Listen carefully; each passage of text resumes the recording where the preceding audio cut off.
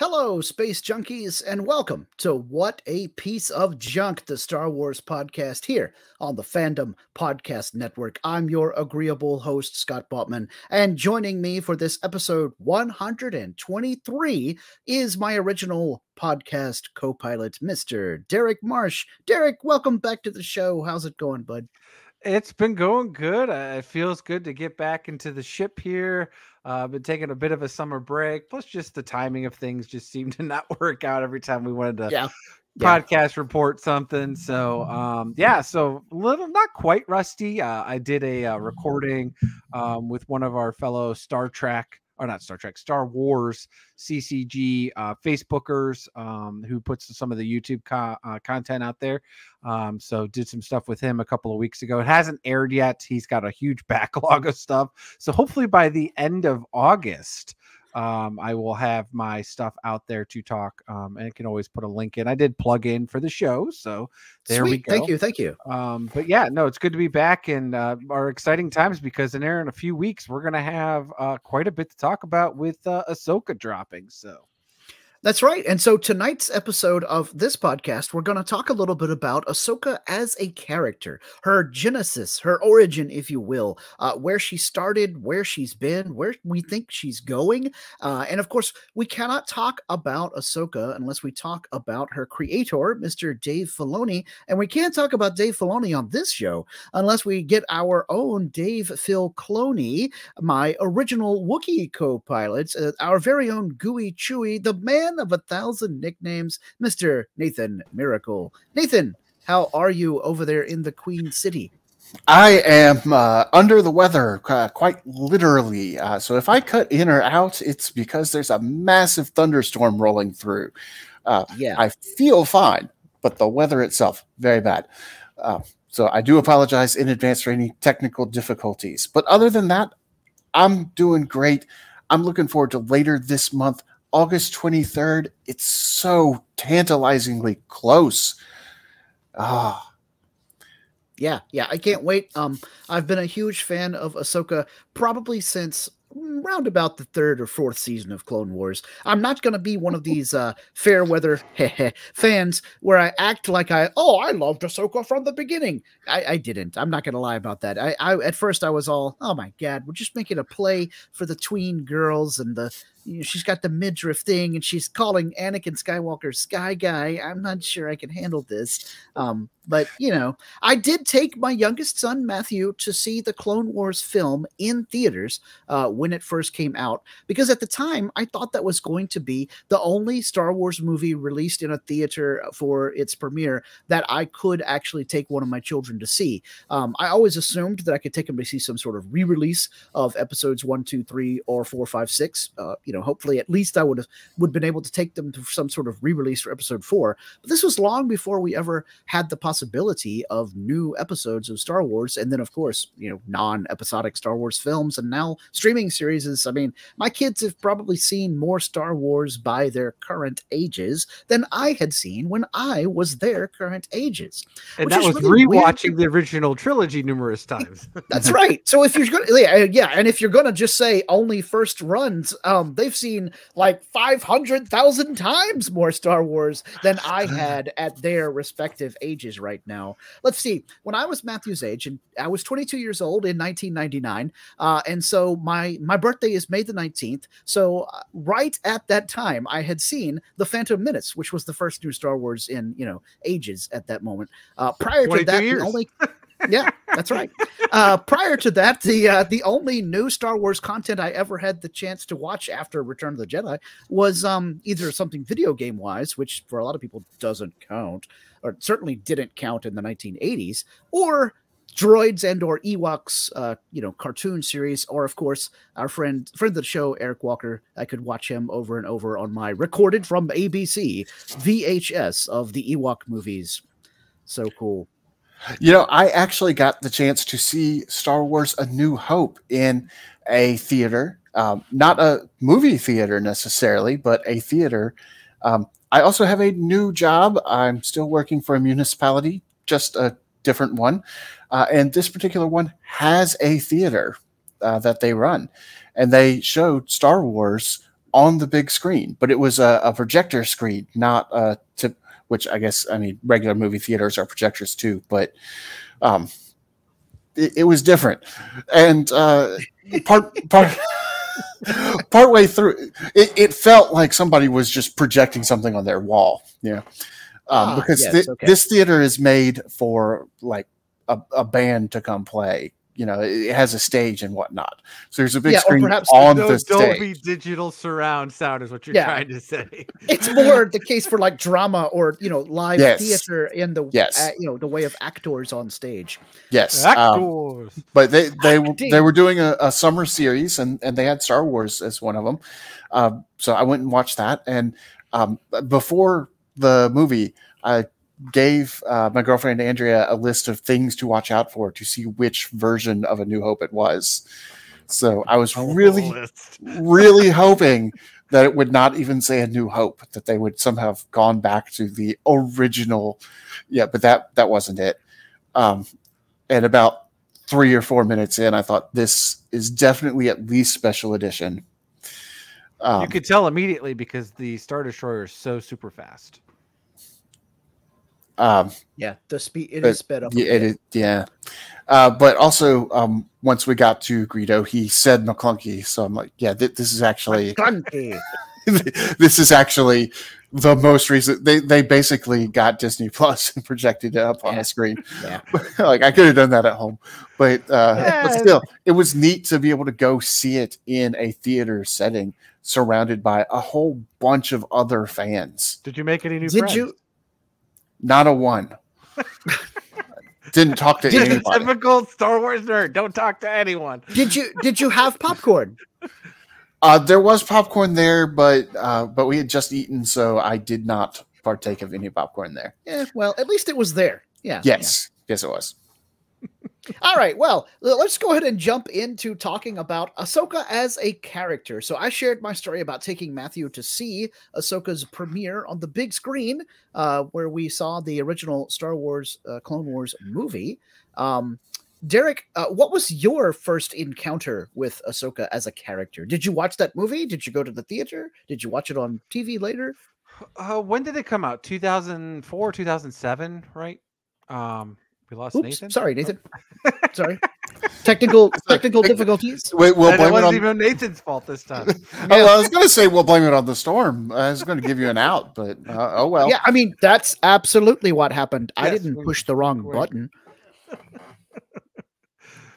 But anyway, yes, go ahead. Like 2004, 2007. I'll look up the Google machine here to see the release date. Anyways, I want to say it was like 2005.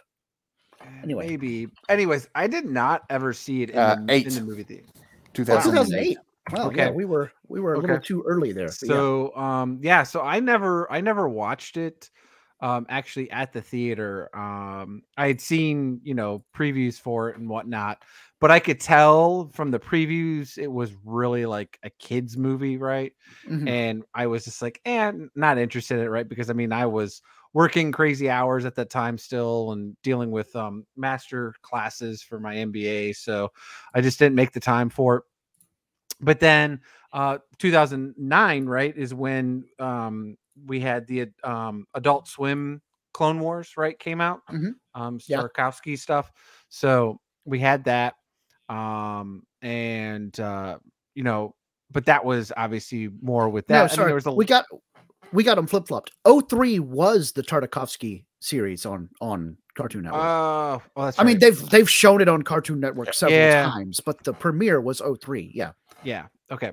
But that's probably when I would have watched it though, because 2003 was college and I don't remember seeing it at that time, but it would have been afterwards because then I think they showed it before the animation, like the CGI animation version was airing. So they played that again. Because they didn't play it for a while, I recall, after that. Like once the CGI version came out, they didn't do any of the other version for quite a while. But there were a couple of times that Cartoon Network took the Tartakovsky series and finally stitched it all together and showed it like all at once. Because the original release of the Tartakovsky series was at like 3 minutes or so a piece for each episode. It's like in between, like on a commercial.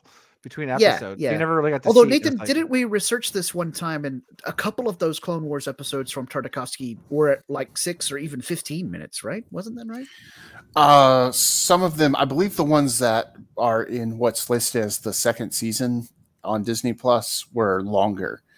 Yeah. The original ones were like literally they were made for this episode of whatever is going off. This other show is coming on, and in between, here's 3 minutes of Star Wars. Yeah. So that's for sure why I didn't even watch it when it first aired. But anyways, so that was not much. So like I said, I caught that, and obviously there's a little bit there, but I haven't any of the background at that time either from the movie.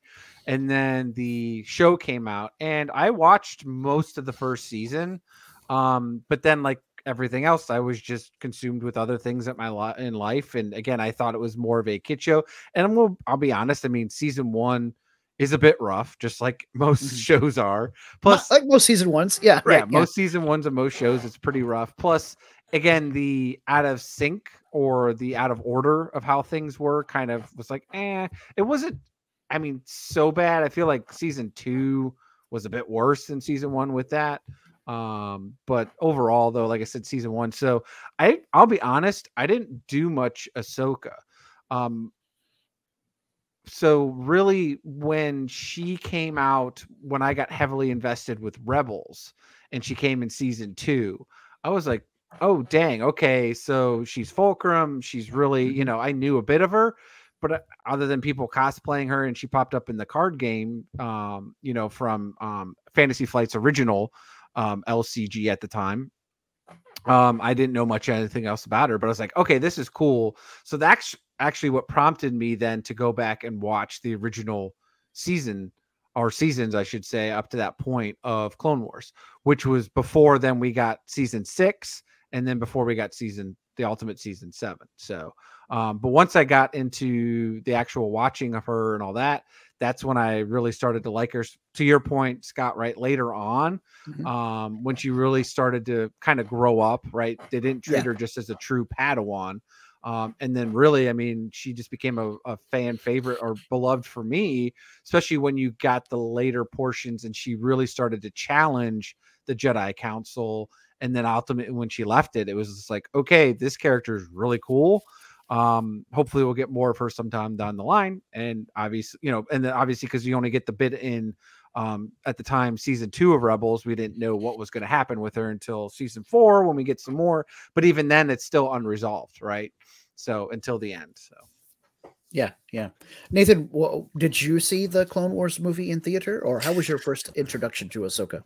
I did not. I actually was a bit of a latecomer for a variety of reasons. One, I did think, oh, this is a kid's show. I don't necessarily need to pay attention to this.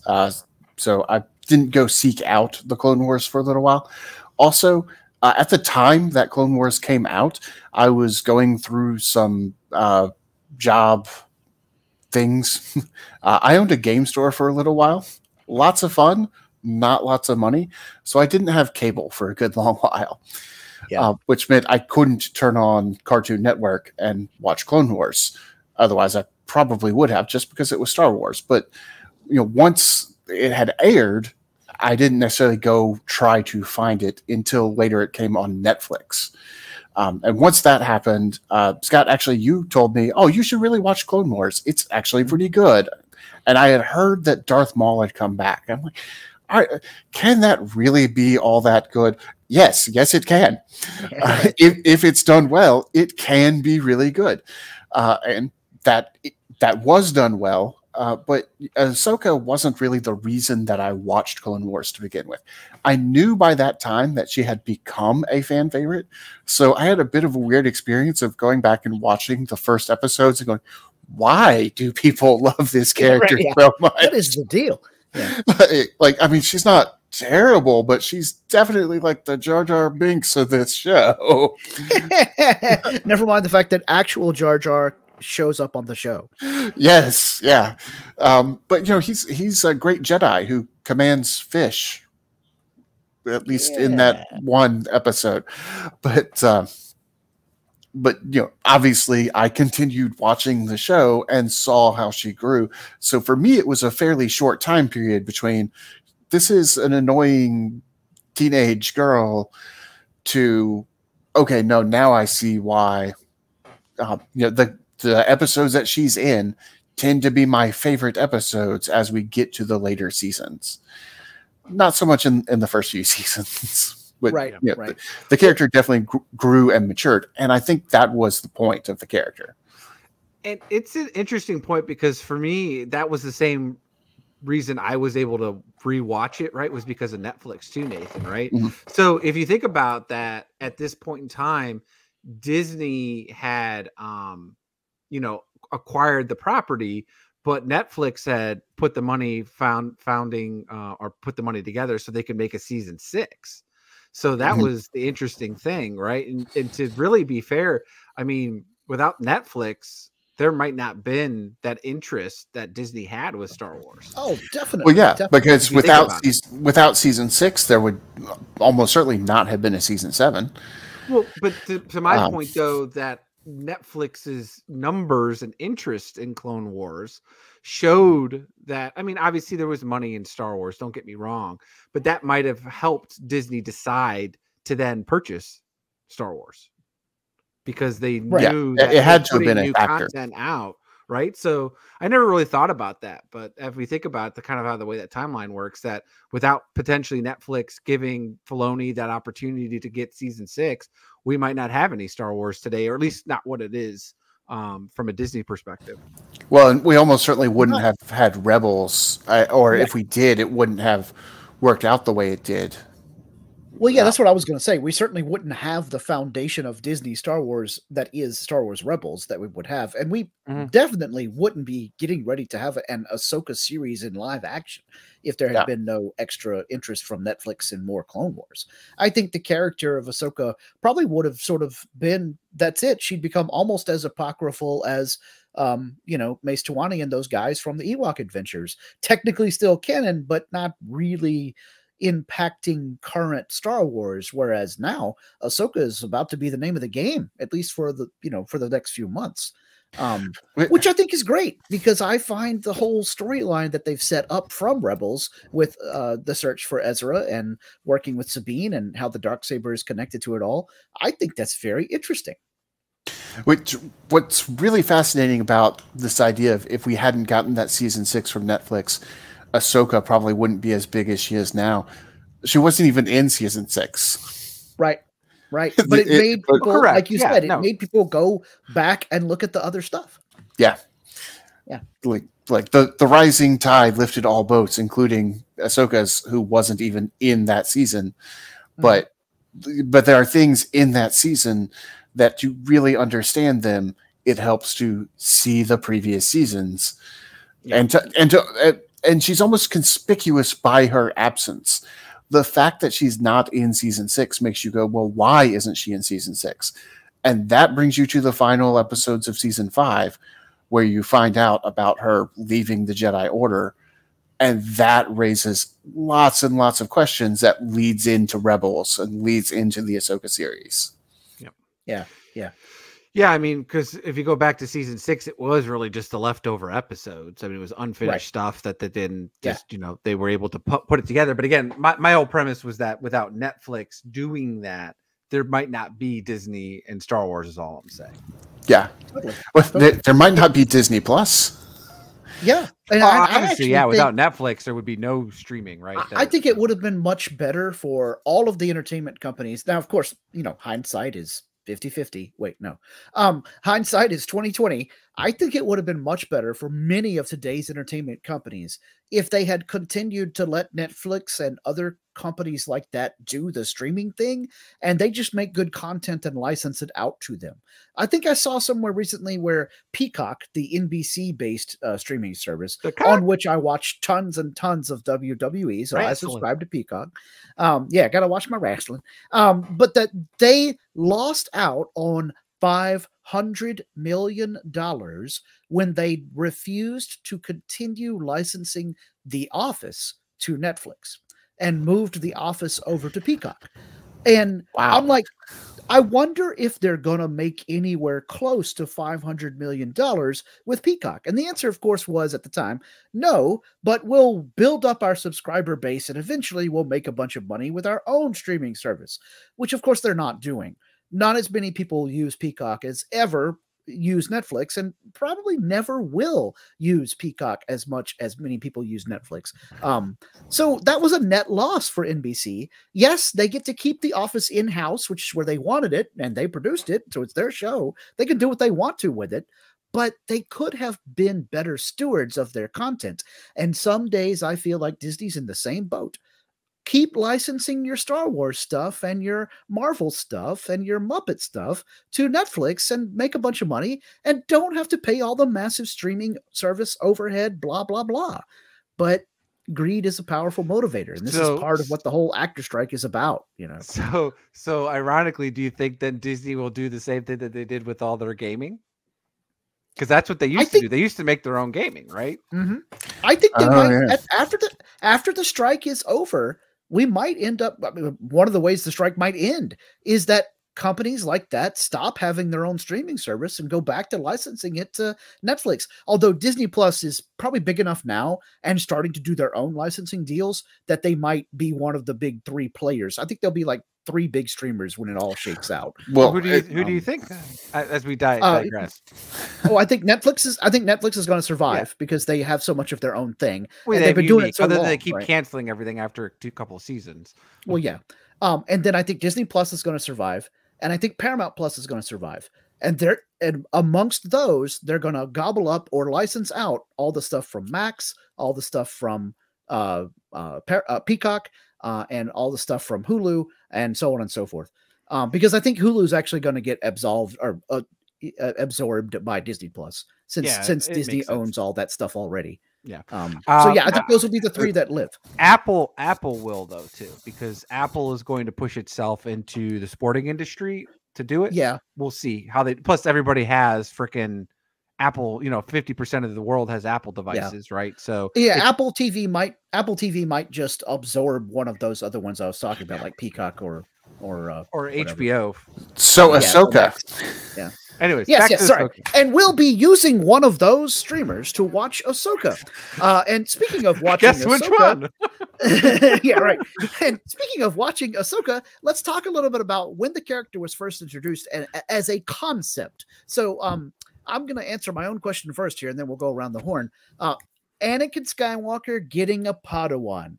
First of all, did we think it was a good idea? Because that kind of breaks with Jedi tradition. And second of all, do we think that that it actually worked out okay? So I think it was a bad idea in universe for Yoda and Obi-Wan and them to be like, I know what we can do to help Anakin become more responsible. Let's give him a Padawan. That's like saying, well, my kid is very irresponsible and sleeps around with a lot of women. And let's give him another kid. he just got this girl pregnant, but I'm hoping that that'll be good because becoming a father will make him have to be more responsible. Editor's note, my children do not do any of these things in real life. This is an example. But if you've ever had a friend or known a kid who did that, becoming a father very rarely actually makes you become more responsible. We hope that that's what will happen every time one of our friends becomes a father, but it doesn't always do that, especially if you're in the midst of a very troubling time in your life when you unexpectedly become a father, right?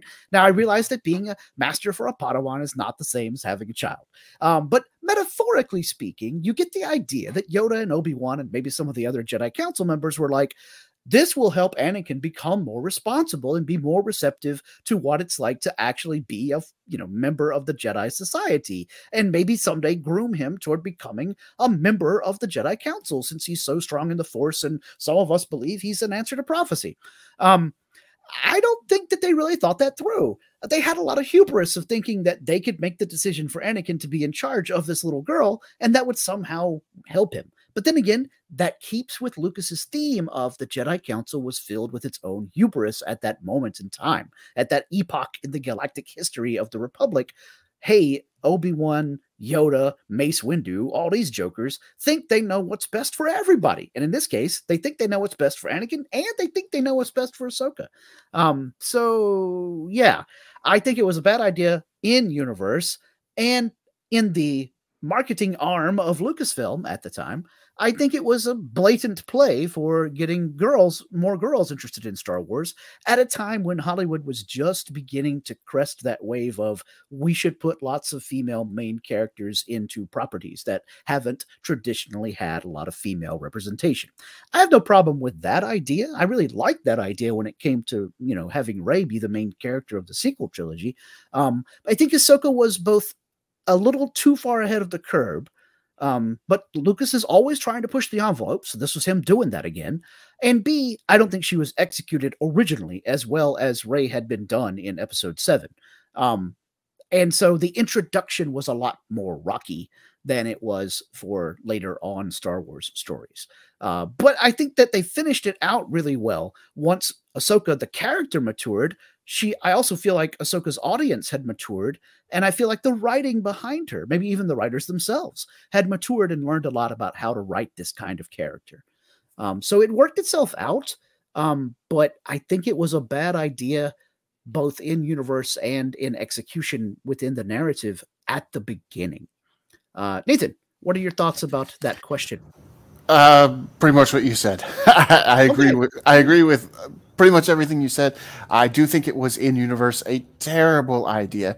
Even Anakin thinks when Ahsoka shows up that she's Obi-Wan's new Padawan because, hey, I'm a Jedi Knight now, so Obi-Wan needs a new Padawan. Oh, just kidding. This Padawan's for you. For you. like you just became a Jedi Knight. We're definitely not conferring the title of master on you, but we are making you this Padawan's master. Mm-hmm. So that to me was weird from a not in universe standpoint. Like it is a plot point that Anakin is not a master, and yet he sort of is he is a master of a Padawan, but not a Jedi master. Yeah, which that still seems a little odd to me, but I got over that part. But I think you make a good point about the writers maturing and figuring out, okay, how do we write this character? I think part of it is they started off with, well, how do we write a girl Jedi? Right. And they eventually learned, no, what we need to do is write a good Jedi who happens to be female, not a female character who happens to be force sensitive. Yeah. Derrick, what are your thoughts about that question? Ahsoka's introduction was her being a Padawan for Anakin Skywalker. So I actually I'm arguing against both of you. So the first thing is I think it was well, I shouldn't say it wasn't a bad idea for him to get a Padawan. We all agree that Anakin should have never been given anything other, not even a freaking pet, right? not even a lightsaber, quite frankly. Yeah, to be fair, yes. For how many times he's lost that. But I think it honestly was pushed by them because they needed more Jedi for the war. Mm-hmm. So that's the whole reason they really did it, right? And desperate times, desperate measures. Yeah. So they were just trying to fill in, okay, when the next Jedi dies, then, here we go, ready somebody to promote them to whatever, lieutenant or colonel or captain, whatever they want to call them, right? That wasn't, because especially at that time, they didn't really, the clones were there and they were obviously very military trained, but the Jedi didn't trust them enough to become friends like we do later in the seasons, right? Right. They're just treating them as pure infantry, right, and disposable resources. So kind of like they treat them towards the end, right? So but the way I've interpreted it from a plot point of what Ahsoka is and what she's become, I'm not arguing one bit that they wanted to attract a female audience. So I'm not denying that.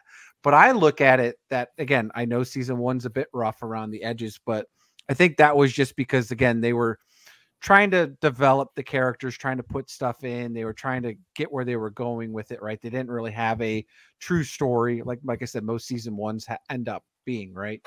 And I look at it though, that if you look at the way the character is though, like she is like a 13, 14-year-old teenager girl. Yeah. She is constantly bickering with a person, to be honest, that's not that much older than her, right? I mean, Anakin at that time's what, 19? It was less master, mentor, apprentice, bigger brother, little sister, big brother. Right? Yeah. So, which was exactly the problem that Anakin had with Obi-Wan, because they also had more of a sibling relationship than master apprentice. Well, and again, that's where we get that whole beautiful speech during the Mandalorian behind the scenes season 1, when Filoni goes into the whole point of Qui-Gon and the fate of the universe and the duel of the fates, right? Yes. And that was part of the downfall of Anakin, right? That, well, we'll go into that. Well, that's another side story. We're going to try to stay on Ahsoka, or else this will be a 2-hour podcast and not even talking about Ahsoka. But no, I look at it though, honestly, that's what I liked about Ahsoka though, that she was more human. That's why I don't like Rey, because by the end of episode 7, she can do everything already. She can jump a gazillion feet high. She can twirl a lightsaber and defeat a person who's at least been at this point trained by Luke Skywalker, right? And she just, manhandles him. Now, granted, he's got a wound in from a bowcaster, but still, right? And she can mind read and all that stuff. So I just look at it that's part of the reason that people like myself don't like the force-fed female characters where they're just invincible to begin with, unless if it's like, Power Girl or something where, that's the way they're made, or Captain Marvel, right? But I look at it, that's what I liked about Ahsoka, was that she did feel bumbling across like everyone else, but she was just part of it, right? I'm not saying that the writing was excellent season 1, but it made her feel like, okay, she's learning this as we go. We got episodes like that, right? She made mistakes. She screwed up, right? There were those moments between her and Anakin where it's like, we both screwed up together, or had you listened to me, right? Like Anakin's always 50-50, whether it always worked out for some reason, right? Because it's the good guys, but whether he got in trouble or not was always 50-50. But that's what I liked about it, right? And then you get the excellent season 3 through 5, where she really starts to become her own. They really gave her a voice. Ashley Eckstein, obviously, a phenomenal voice actress for just in general, but with the Ahsoka character, right? It's great. So, that's where I disagree. I think the fumbling of the writing of season 1 made her more realistic, because that's what they did with her. They made her, angry sometimes, or bashful, or unsure, or, just a 14-year-old girl, right? So, yeah. And of course, one of the reasons that we can see Ahsoka do a little more mistakes and learn from her mistakes is, of course, she had more time, like physical run time, because it was a series. And of course, and now she's had years upon years of adventures, as it were, and novels, supplements, and honestly, really, yeah. Okay, well, then. So last question, I think, for our Ahsoka discussion before we take a quick break, and then we'll come back and talk a little more Star Wars news, or in this case, Star Wars list article. We have a top 10 characters in Star Wars with the highest kill counts. So that will be interesting. But for our third and final question about Ahsoka's status as a character in Star Wars Galaxy, do we think that she has so far achieved enough to be up there with, Anakin, Obi-Wan, Luke, those kinds of Force users? Or is she still kind of a B-tier character, more like Din Djarin and perhaps Sabine and the Rebels crew, so that she is poised to become big if her series turns out well? Nathan? I think she is an A-list character. I think she's up there with Vader and Luke and the other main characters. She essentially is the main character of Star Wars outside of the Skywalker saga. In my opinion. I mean, she spans several different time eras, because she's in the Clone Wars. She's also in the Galactic Civil War. And now she's beyond the Galactic Civil War. And there's really not any other characters that have quite that time frame. Even like Yoda as old as he is, we see him in the Republic and in the Galactic Civil War, and then that's it. He passes away. He dies. Luke, we see in the Galactic Civil War and in the sequels, but he wasn't around in the prequel era. So Ahsoka really kind of bridges all the different eras of Star Wars.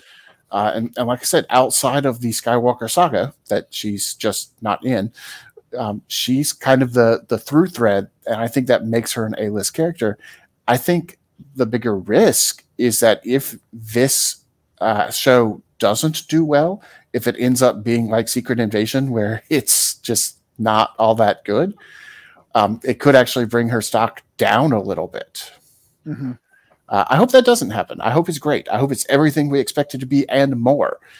But there is the potential risk of it just not going well. Yeah. Derrick, what do you think? Is Ahsoka already an A-lister, or she's a B-lister that's on the cusp? She has to be right now labeled as a B character, simply for the fact is because as most casual fans, they don't know who she is. If you ask anyone who Han Solo, Luke Skywalker, Leia, Chewie, the droids, Darth Vader, to a casual person walking on the street, they're going to know it's Star Wars, right? People are going to be highly, hopefully enticed to watch all of her stuff after the series. Whether they will or not, we don't know.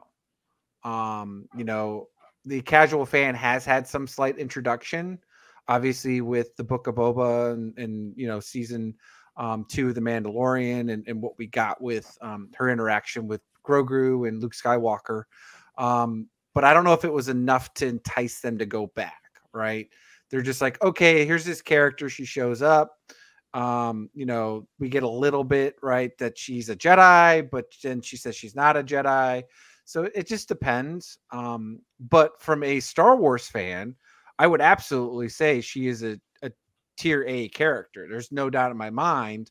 If you think of anything outside, to Nathan's point, anything outside of the original trilogy, you might have a favorite section, right? The prequels, the sequels, the animation shows, whatever. But to be fair, I mean, to Nathan's point, she's touched every one of those outside of the movies, right? Right. So, as a Star Wars fan, a hardcore fan, we'll all definitely agree with Nathan 100% that she is a A-list character for sure. She is a main character. She's had, like I said, more screen time than anyone when you really think about it, right? So, yeah. I am going to push back a little bit and argue that at this point, even most casual fans know who Ahsoka is for a couple of reasons. One, we just talked about how she came out in 2008, which was 15 years ago, which means a lot of people who are Star Wars fans now kind of grew up with her. But also, I went to the Lego store the other day, and I was looking at the keychain aisle, and lo and behold, hey, there's an Ahsoka keychain just hanging out there. She is so Star Wars, like she is front and center in things like keychains and the merch and the marketing. I'm gonna break my own question here and say that she is a B+ tier character, in that she is right there about to break through because of things like Nathan just said with the keychain. However, I was at the Disney store a few years ago, back when we had Disney stores. I was talking to a guy about an Ahsoka t-shirt that was on sale at the Disney store, and he was a Disney store employee. And when I came in, I was wearing my Rogue One t-shirt, and he was like, "Hey, great t-shirt. I loved that movie." And I said, "Yeah, I think the company's done a lot of great stuff now that Disney is in charge of Star Wars." And he's like, "Yeah, me too." And I said, "And I'm really excited about all the stuff going on with the Clone Wars season 7 coming out." And he said, as a Disney store employee, "Oh, the cartoon stuff, I don't watch that. It doesn't count." And I was like, "Really, dude? Really?" And there are too many fans who they may even call themselves hardcore, lifelong Star Wars fans, but they don't watch the cartoon stuff. And if that's the case, even at this point, you're going to miss a whole bunch of Ahsoka. You've got some live action Ahsoka to watch right now, that's for sure. But if you're one of those kinds of fans that, like Derrick was saying, the movie stuff is the only stuff that matters to you, or in this case, the live action stuff is the only live stuff action. You don't know who she is much. Which is a shame for those fans, but there are more fans like that, I think, than we realize, or that we even want to realize. I will tell you that's 80% of the population of people that watch Star Wars. I can tell you right now, 80% do not watch the cartoons. Yeah, I think that probably was the case at a certain point in time, but if you think about it, people who were 10 years old when Ahsoka was introduced, who were kind of the target market for the Clone Wars, they're 25 now. So we've got adults who grew up with Ahsoka. So I don't think it's but that's a Star Wars hardcore person that watched. I don't not think a casual person. No, I disagree. I think if you're watching it at 10 years old, that doesn't necessarily make you a hardcore fan. Maybe so. Although I will say that a lot of kids who were in that target demo didn't stick with Star Wars and they transitioned over to Marvel. Right. But they would recognize Ahsoka. Maybe. Although I think, to Derrick's point, there are plenty of old people who are Star Wars fans that love Star Wars and would tell you they do, but they wouldn't know who Ahsoka was.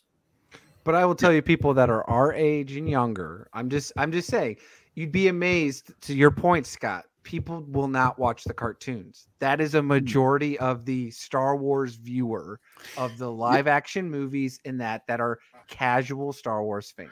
They won't know anything about Ahsoka other than what they've seen on Mando season 2. Yeah. Casual fans our age and older. Yeah, sure. But we have to realize that the number of people our age and older only goes down. It does not go up. What are you trying to say, Nathan? I'm trying to set a world record for oldest person in the world. I've been at this for like 39 years. When I started, I was terrible. I was like in 7 billionth place, but I've leveled up a whole lot. I'm halfway there. I'm like maybe in the 3 billion spot right now. Yeah, but my point is, there's a lot of people who, are adults now who have known Ahsoka. For them, Ahsoka has always been just as important to Star Wars as Luke Skywalker, even if they're not hardcore fans. I'm not denying that, but I think you're overestimating how many people actually watched the Clone Wars as kids. Because one, it was Cartoon Network. So it's a niche market anyways, because to your point, like not everybody had cable even back then in 2009. Like it's still like not, again, the common person will know, because the way Star Wars transcends everything, right? You'll be like, oh yeah, I've seen the original movies, or I've seen the sequel movies or whatever. And they'll be like, yeah, I'm a fan of Star Wars. Like I liked it, right? They'll say that, but they'll never watch anything on the Disney Plus streaming. They'll never watch the cartoons. Again, that's what I'm saying. Like, I think what you're saying at that point, I would have to argue, like I said, nobody other than what's now coming out in the past 3 months, because obviously they're blaring the commercials out of it, right? I think what you're saying is true for people who are as old as us. No, I don't think it holds true for the younger generation. We need to find some younger kids. Where's Matthew and Joseph? We need them to do some homework. Do my kids count as younger kids? Now they're both adults. They would be 10 at the time. Well, yeah, that's what I'm saying. That's the thing.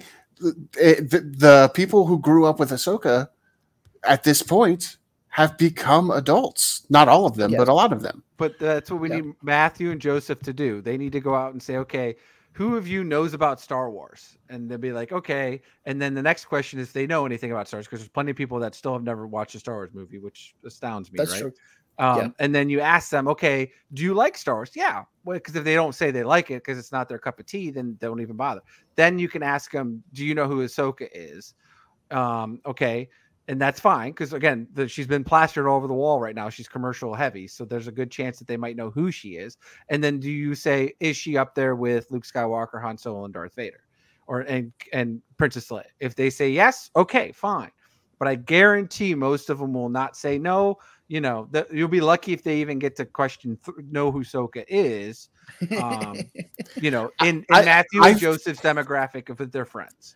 I feel like in Matthew and Joseph's demographic, you would at times be lucky if they knew some of the other characters that we consider A-listers.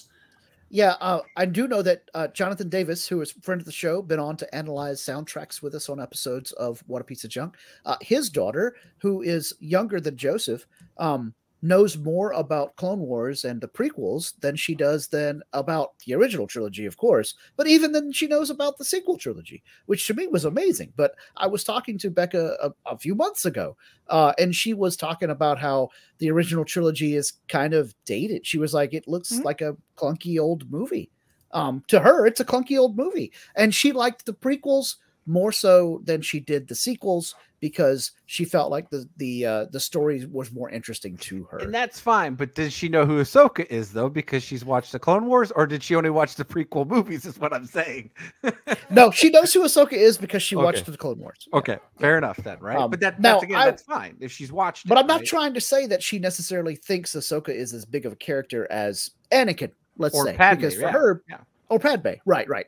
You know. So anyway. But definitely to Nathan's point, certain people in much younger demographics, the original trilogy characters don't have any real meaning to them. I mean, they know that Darth Vader is what happens to Anakin, but you know, that's about it. You know, it's the same thing that applies to Star Trek. Yeah. Because like we think Kirk, Spock, and McCoy are the archetypes, and they are, but for some people, actually for more, I would say the majority of Star Trek fans today, the archetypes are Picard, Data, and Riker. You know, not Kirk, Spock, and McCoy. Correct. Or maybe the archetypes are Captain Archer and his crew.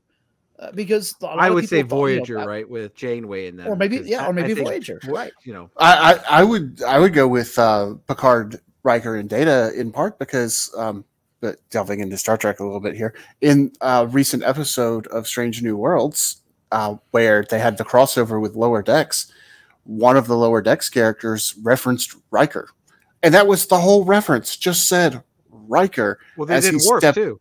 Stepped over. Yes. Yeah, so they've which only makes sense if the next generation are the archetypes. Yeah, we're kind of getting a rewritten Spock and a rewritten Kirk as well. You know, getting a whole rewritten everything right now. That's true, but you know what? Ahsoka. yes, indeed. Okay, well, so that was our analysis of Ahsoka's position in the Star Wars galaxy, why she's important, where she's been, where she came from, and where she's going. Real quick, because we want to take a short break.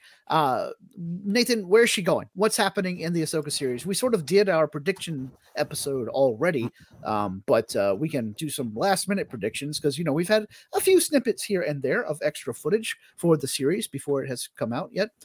So Nathan, where's she going? She's going to confront Grand Admiral Thrawn. I think they will have their meeting, and I'm still on board for taking a lot of the plot points from the Heir to the Empire trilogy. I think we'll get to Mount Tantus, that sort of thing. At some point, there will be a clone fighting a clone. Or a clone fighting the original. Ezra. Yeah, I think it might be Ezra with Ezra. I think that's a strong possibility. But in that case, she might even play kind of the Mara Jade role, the character who does already know how to use the Force, but isn't. She was side-eyeing Luke there in that season 2.5 there, Boba Fett a couple times. She was. But we'll see. See, in my opinion, okay, I'll go next to Derrick. We'll let you close it out. I think that where is she going? She is going to help start a whole new Jedi Order, but this time we're going to do it right. That's why we saw Huang and the lightsaber building droid there in the trailer for Ahsoka. And I think that she is going to be all about finding your own way and not being so locked down into the way that Yoda and Mace and them were doing the Jedi religion, if you will, at the end of the Republic there during the prequel era. And so I think she's going to be a shining beacon of this is how we should do it, so that Luke will try to emulate her more for a little bit, and then he'll sort of fall back into the ways of the Jedi, which was what leads us to his downfall, or his resurrection, if you will, in The Last Jedi. It leads us to the downfall with Kylo Ren smashing up the Jedi School. But before that happens, I think Ahsoka is going to have a big formative influence on how Luke goes about trying to relaunch the Jedi Order. But I think she will also try to be the one to teach him, whether, advertently or inadvertently, directly or indirectly, she will teach him that lesson about to say that if the Jedi die, the light dies with them is arrogance. Because she's been on that side of, I'm on the light side, but I'm no Jedi, multiple times in her life so far. And I think that she will continue to try to teach that lesson to people. But, Nathan, you were talking about she might be playing kind of a Mara Jade role, or sorry, Derrick was saying she might be playing kind of a Mara Jade role in the whole heir to the Empire thing. Or both of you guys. Yes.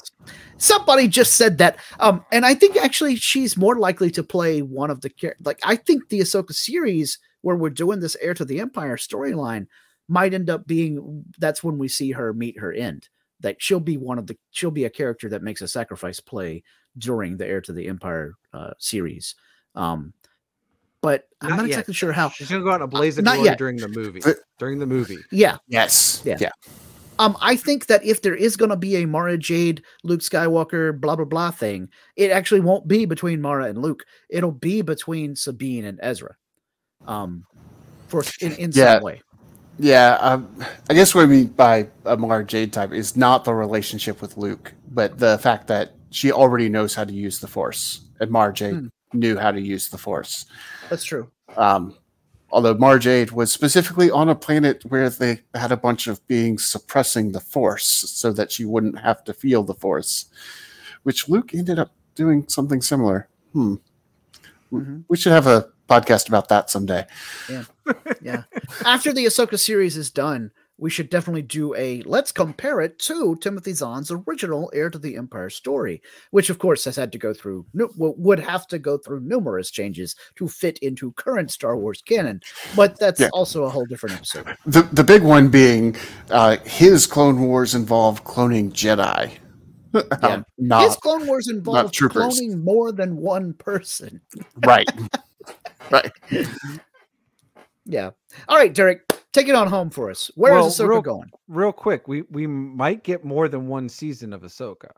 That's true. We might, yeah. Because Rosario Dawson has actually come out and she stated that if the fans receive this well, if the show is received well by fans, there's a good chance they could get a season 2. But it obviously depends on fan reaction. Right. So, and of course, it depends on ratings and numbers and the actors' strike. Let's be honest, the whole Hollywood strike thing. Well, that'll have to get resolved at some point because otherwise we'll never have movies again, right? And I don't think that's going to happen. So, but we could have a whole nother podcast on that too, and we'll have to get Lee in if he decides to join. So, anyways, so I think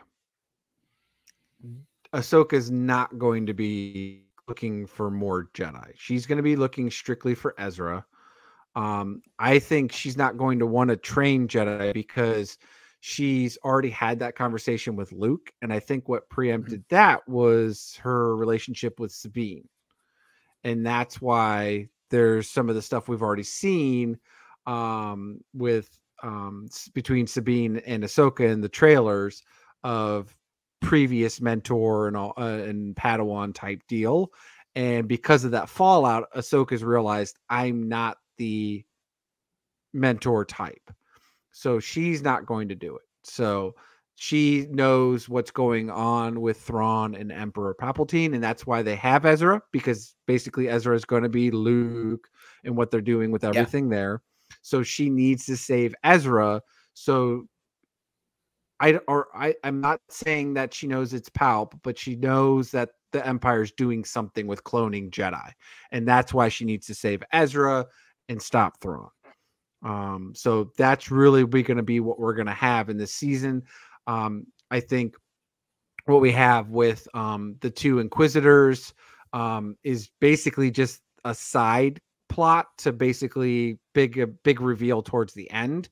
Now I'm guessing Thrawn will be our big baddie, like we've talked about previously, for the next several seasons of live action shows and the movie.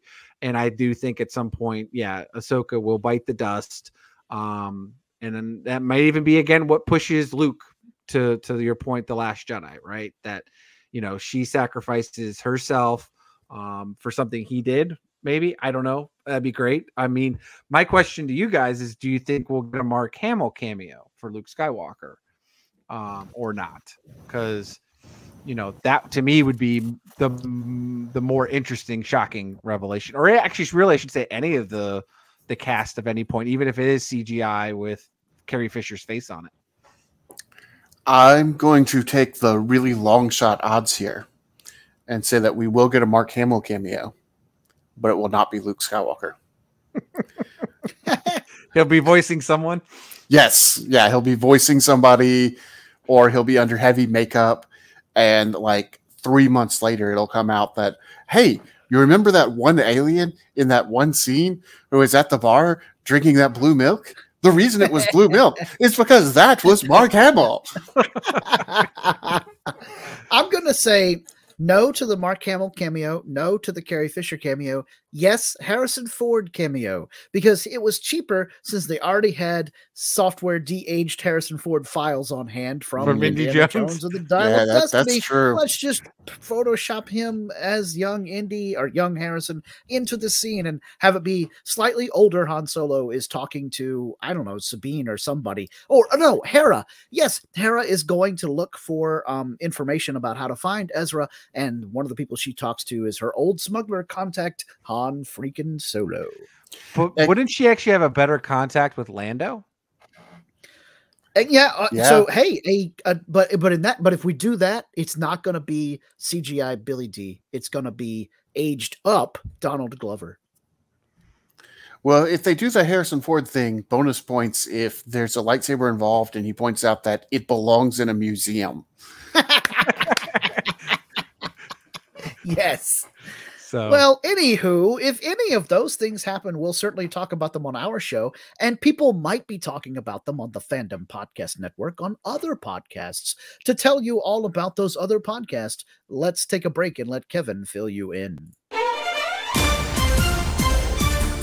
Thank you for listening. We hope you're enjoying this podcast. Here are the other great shows on the Fandom Podcast Network. Culture Clash, where we discuss the latest in entertainment and pop culture. Blooded Kings, our show covering the entire Highlander universe. Couch Potato Theater, we celebrate our favorite movies. And Time Warp, our fandom flashback show discussing a year in movies and our favorite retro movie, TV, and pop culture topics. Good Evening, discussing all things Alfred Hitchcock. Hair Metal Podcast, we cover the rock metal music of the 80s and early 90s. Type 40, a Doctor Who podcast, discussing the time-traveling Doctor Who universe. Lethal Mullet, an action film podcast covering the 80s, 90s, and beyond. Also, check out the Lethal Mullet Network for more great podcasts. What a Piece of Junk, our Star Wars podcast. Making Treks, a Star Trek podcast with a deep dive into the final frontier. The Fandom Show, our Fandom Podcast Network live YouTube show discussing the hottest topics in fandom. The True Believers MCU podcast, discussing the Marvel Cinematic and Television Universe. Union Federation, our Star Trek and the Orville Show. And we're proud to welcome the BQN Network to the Fandom Podcast Network. Please visit our friends on the BQN Network, a Star Trek Universe podcast that also includes your favorite topics, movies, history, superheroes, and more. You can find the Fandom Podcast Network on YouTube. The Fandom Podcast Network is also on all major podcast platforms. The Fandom Podcast Network audio master feed is on Podbean at fpnet.podbean.com. You can find the Fandom Podcast Network on Facebook, Twitter, and Instagram. You can email us at fandompodcastnetwork@gmail.com. Thank you so much for listening, and remember, respect others and enjoy your fandom.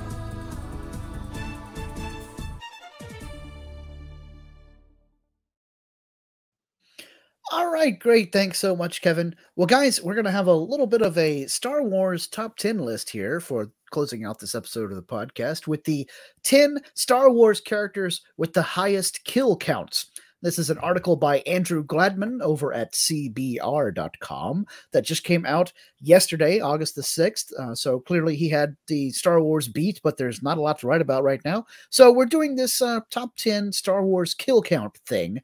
The idea is, in a franchise as vast as Star Wars, some truly destructive instances will stand out in audiences' minds, but there are also plenty of smaller wartime victories and defeats with plenty of casualties that may be easily overlooked.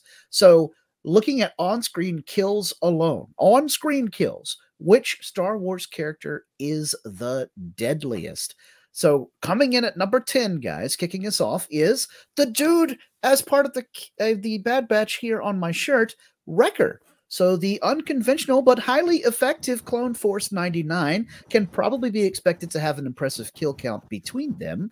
And he writes, it would probably come as no surprise to fans to learn that explosion-loving Wrecker has the highest kill count of the Bad Batch.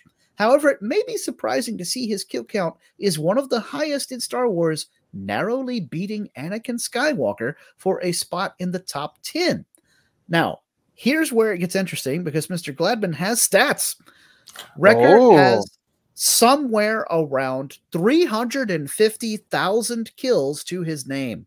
The majority of those were not seen on the Bad Batch, but in his first appearance in the Clone Wars, when Anakin Skywalker allowed him to detonate the flagship of Separatist Admiral Trench. As it blew up, Trench's ship took out 2 other Separatist frigates. So there you have it. Now, I wonder if Mr. Gladman is assuming in this kill count, when he keeps track of the total crew members of the Separatist fleet, do droids count as kills? Because there were tons of battle droids. To get to those numbers, you've got to be counting the battle droids. There are just not that many meat creatures on Separatist ships. Meat creatures. Meat creatures. Meat puppets. I am a meat popsicle.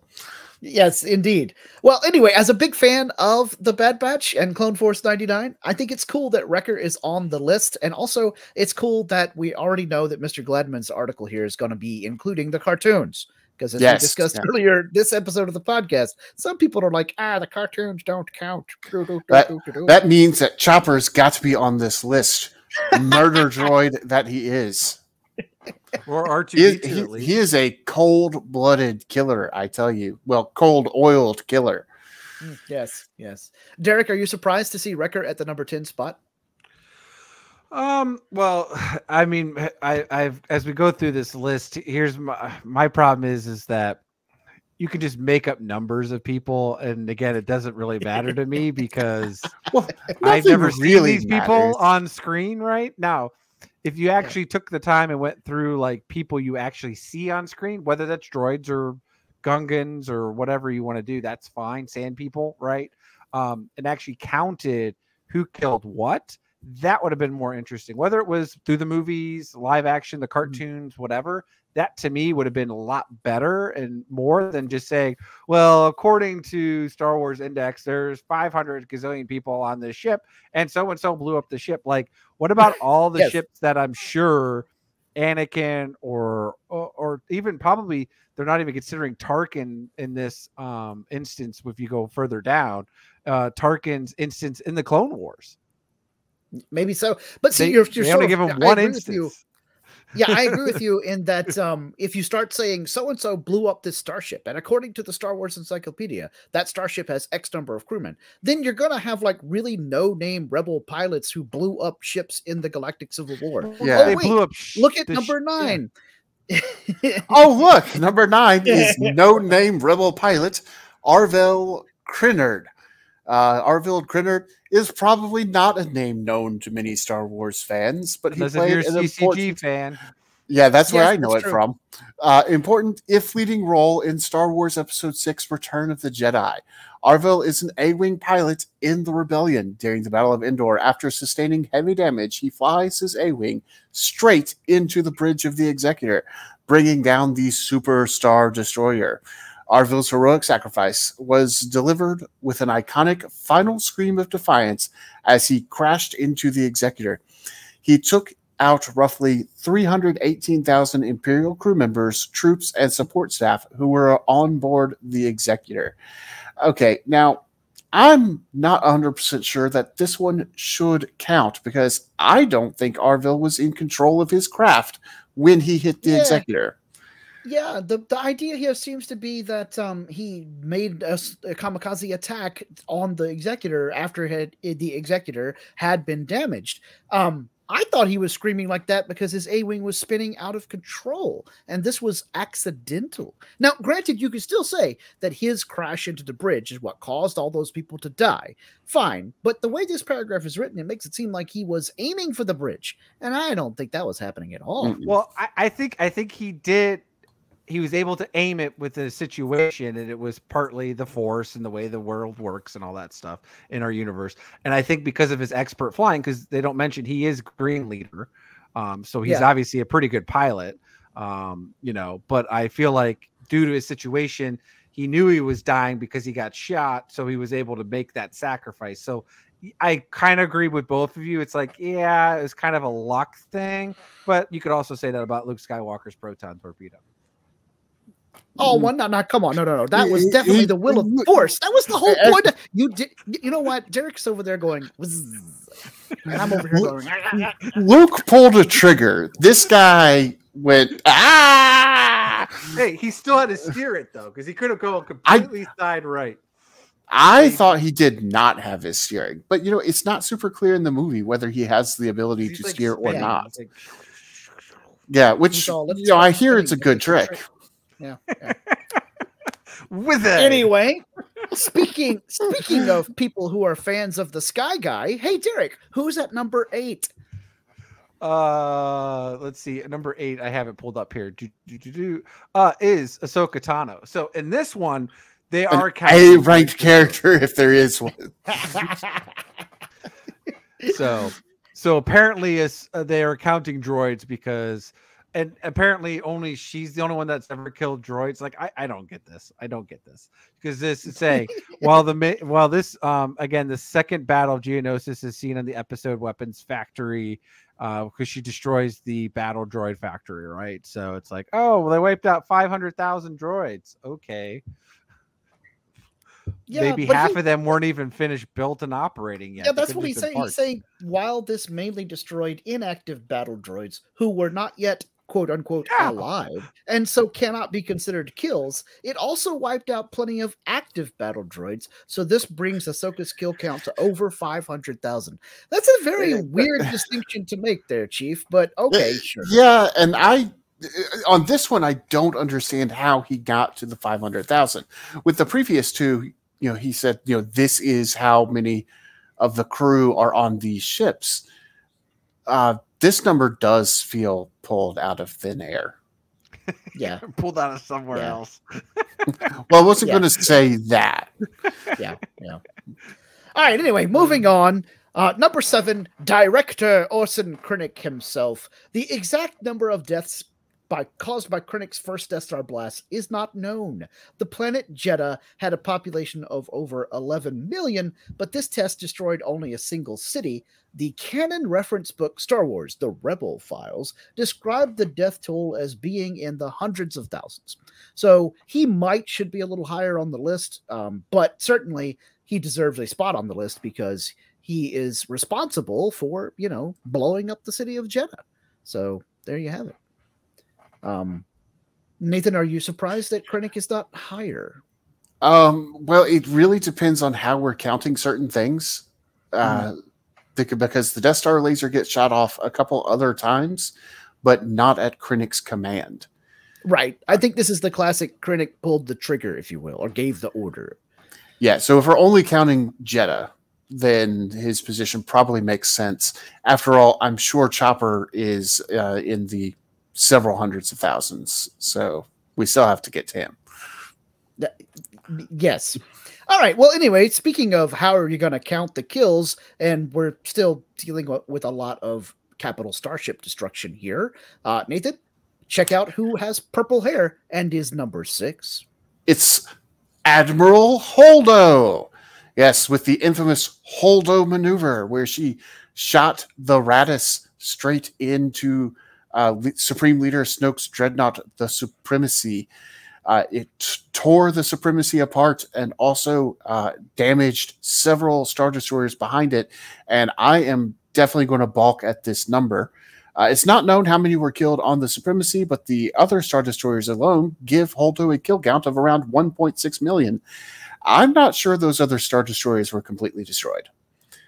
That's true. They certainly took damage, but I'm not going to say that we can count all of the casualties on there.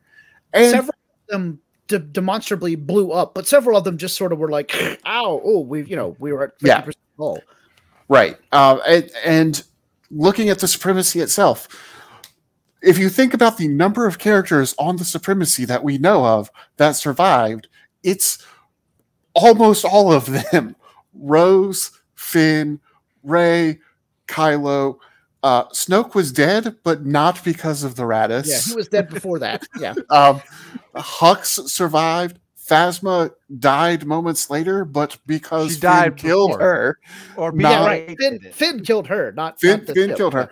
BB-8 just fine. The only character that we don't know might have been killed in that attack was DJ, because we don't see him after that. And even him, we're not sure. He may have gotten off.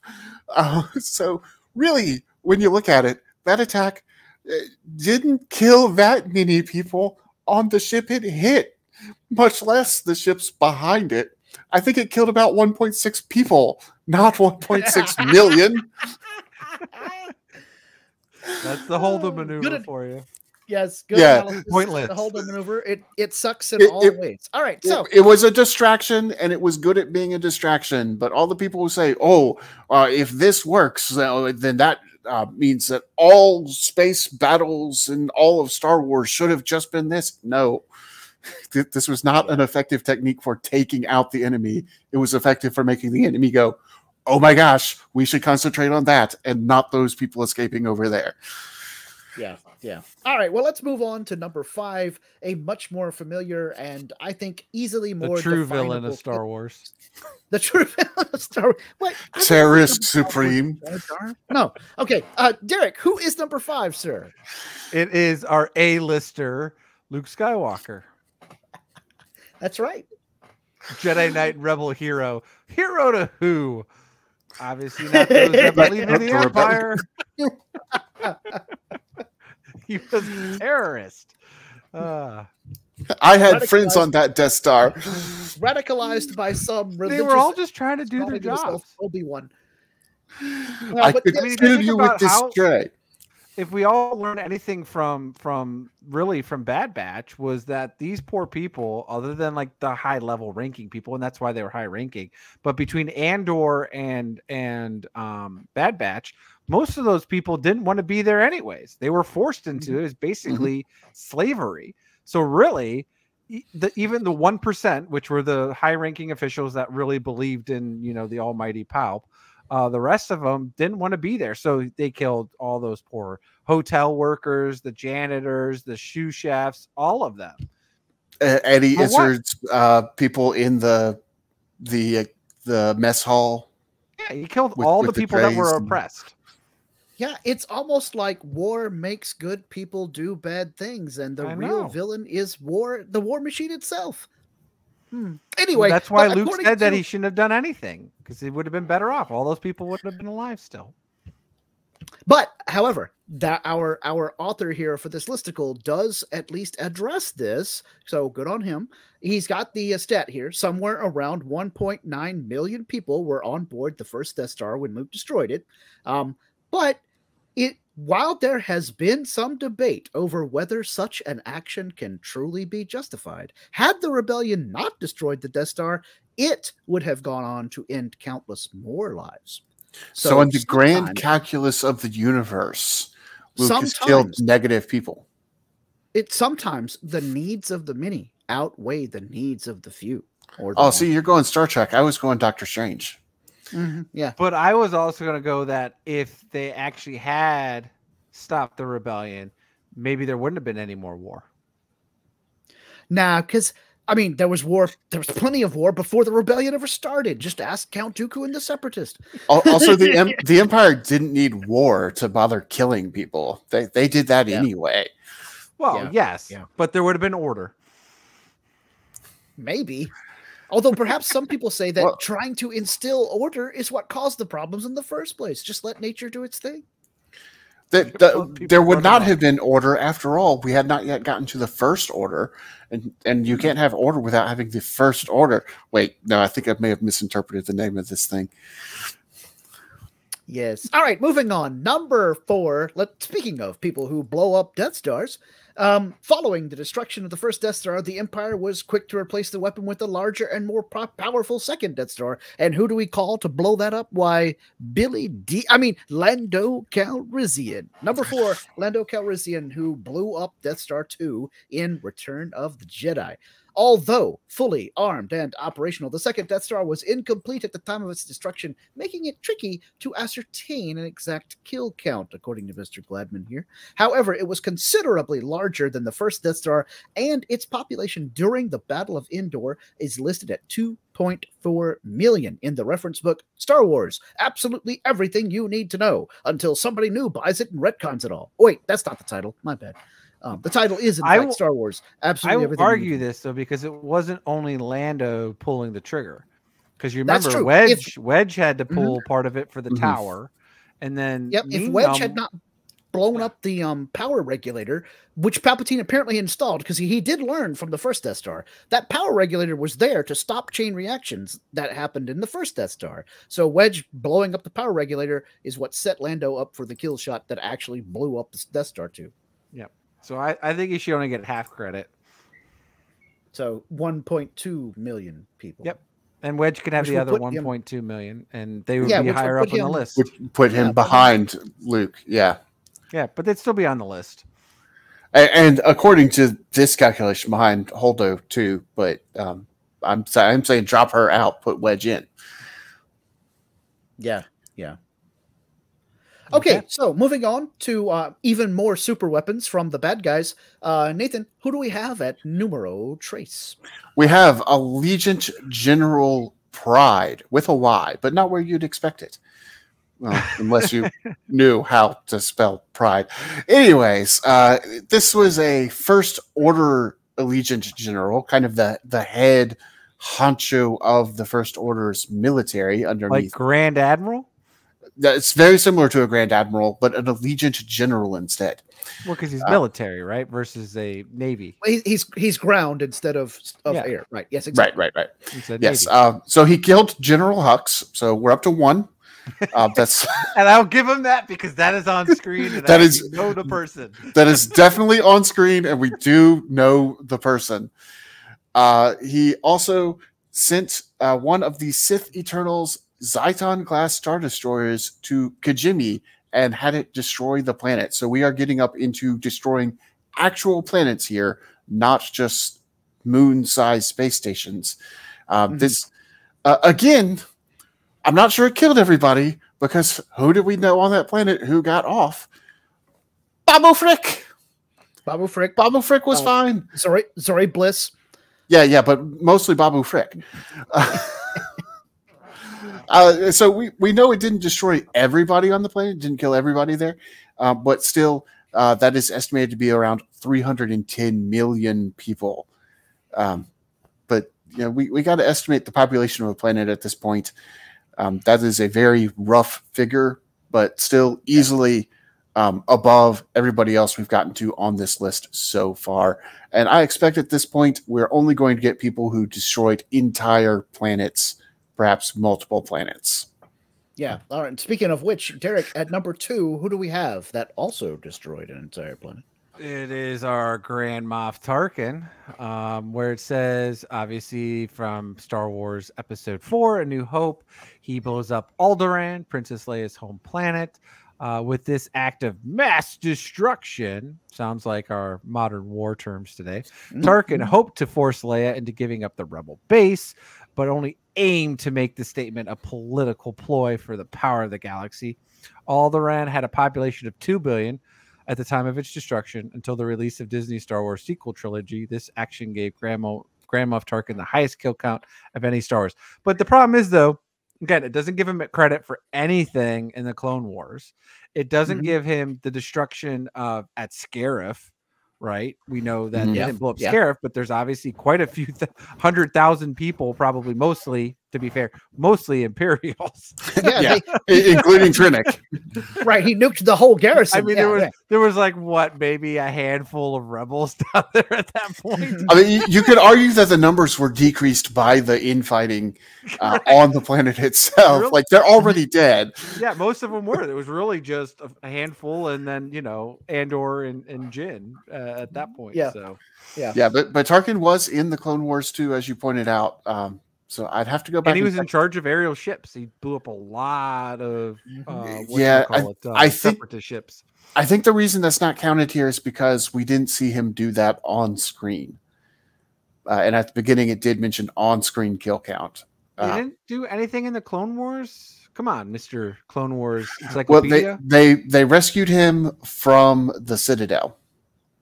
And he was very much a non-combatant in that series of episodes. Okay. Did anything in Bad Batch? I think in Bad Batch he's mostly flying a desk. Same in Rebels. We don't see him pulling a lot of triggers. All right. I thought we would have saw more in action, but anyway, you could also argue that kind of like with Krennic, he gave the order, but he didn't push the button, right?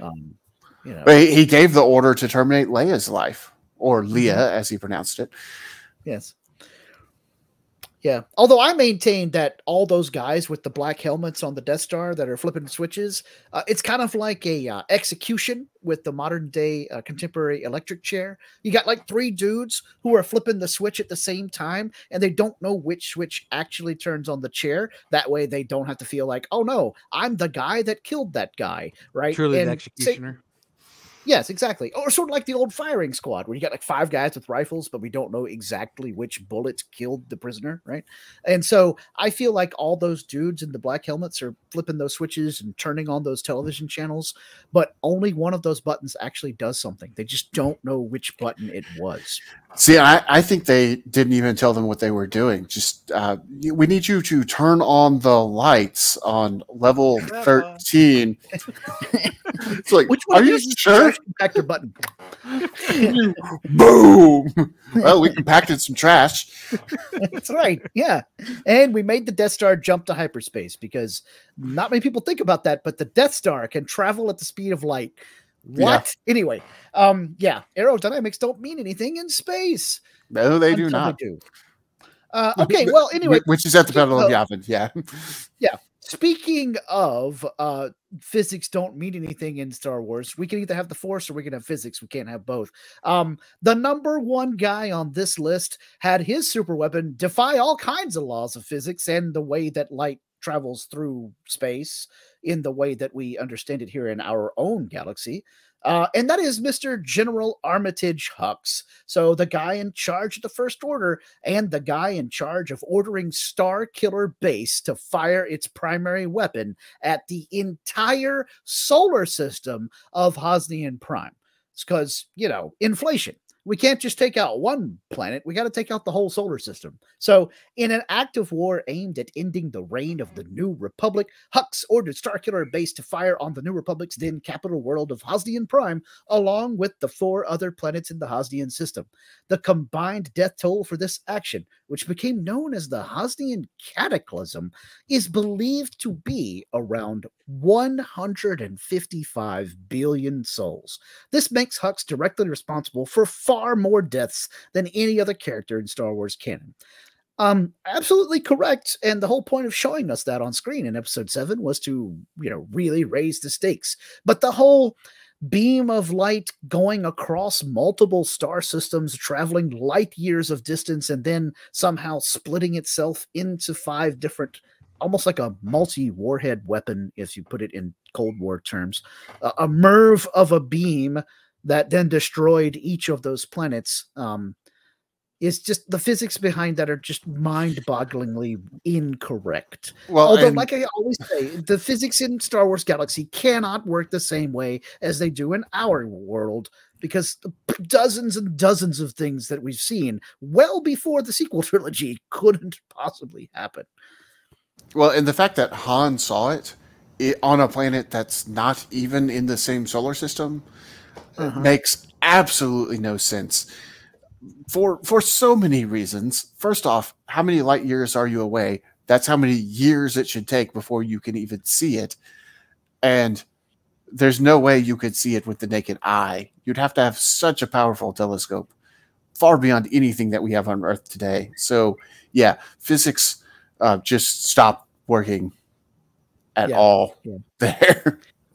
But the point of this list is how many kills you're responsible for. And if we're going with you gave the order to fire the super weapon, so you're responsible. Yeah, absolutely. Hux belongs to be at the top of this list, unless you want to really split hairs and say Palpatine should be at the top of all the lists, because whether it be in the form of Snoke or resurrected Palpatine or just regular old Palpatine, he told many of those dudes to tell the crewmen to fire the weapon. He told Tarkin what to do. He told Allegiant General Pride what to do. He told Hux what to do. Yeah. So I did look it up. Chopper's kill count is only around 50,000. Okay. First of all, how is Chopper's kill count 50,000? And second of all, where did you find this? Random Googling. Okay, sure. It's But it also involves being responsible for blowing up a couple of ships. Okay, sure. I'll accept that.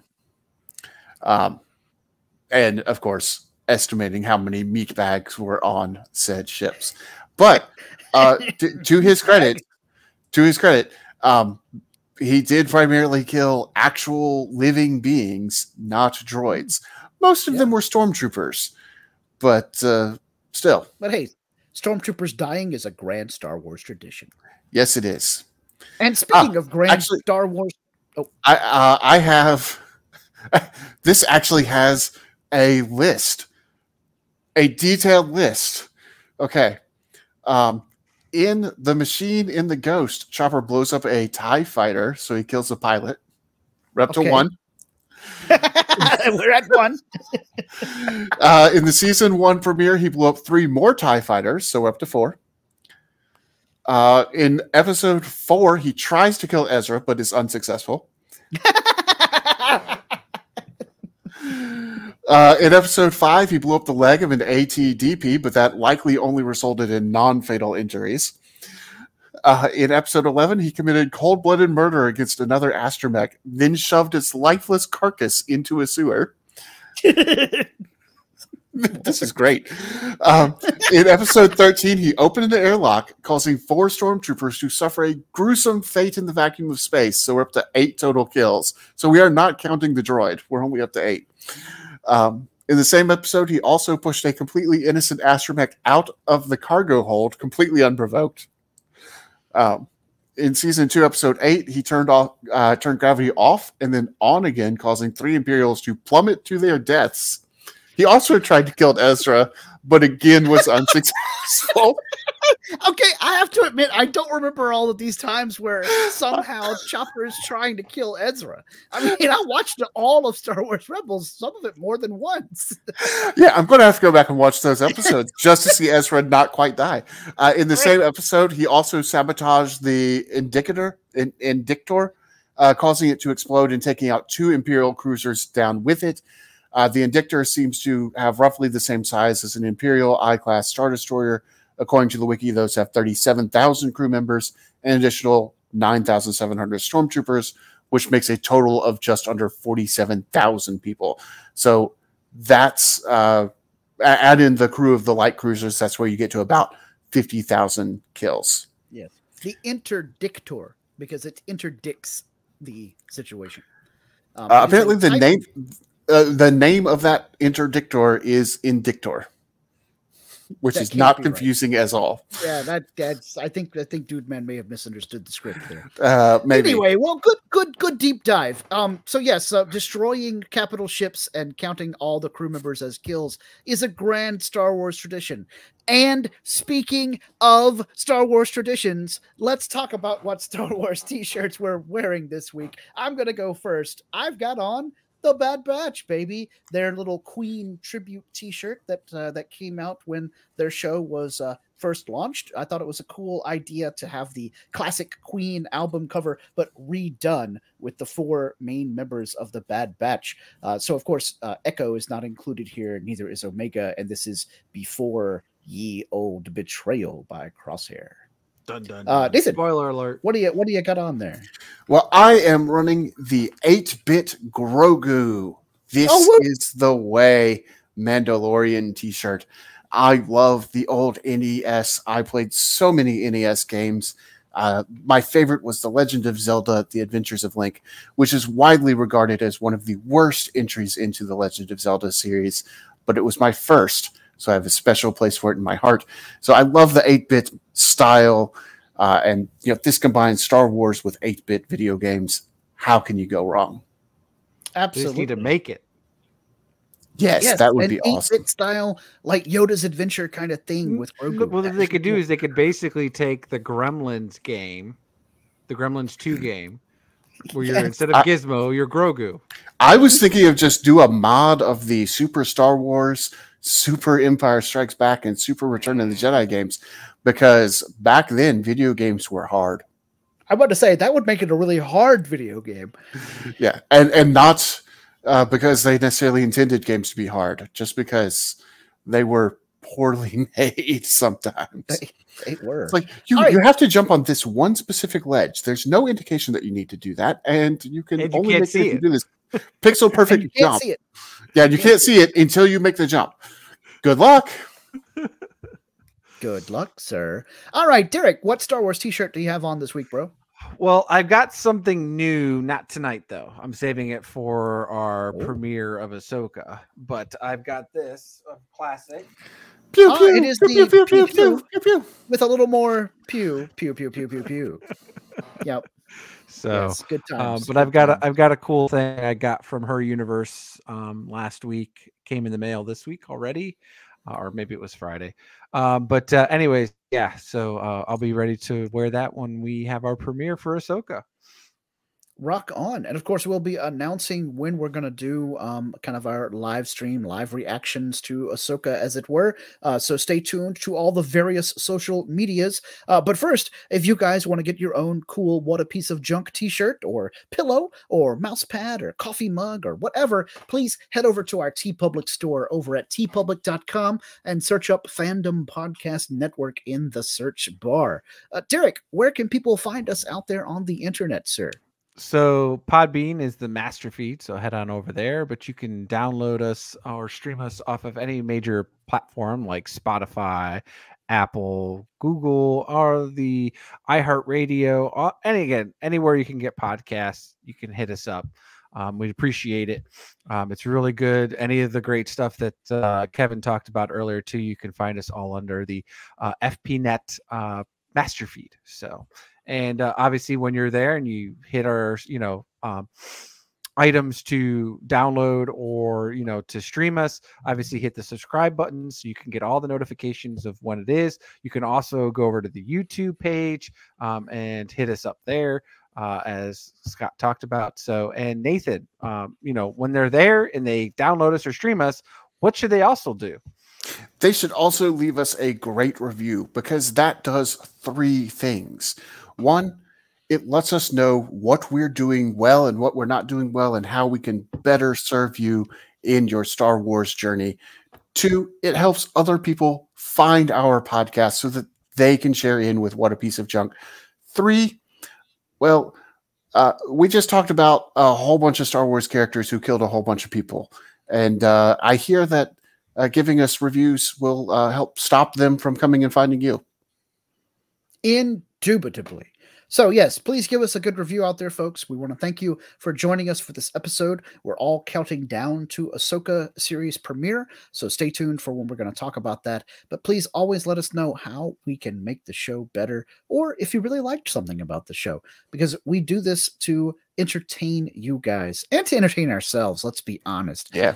But we certainly want to thank you all for joining us, and please always remember to respect each other and respect each other's fandom. All right, Nathan, punch it.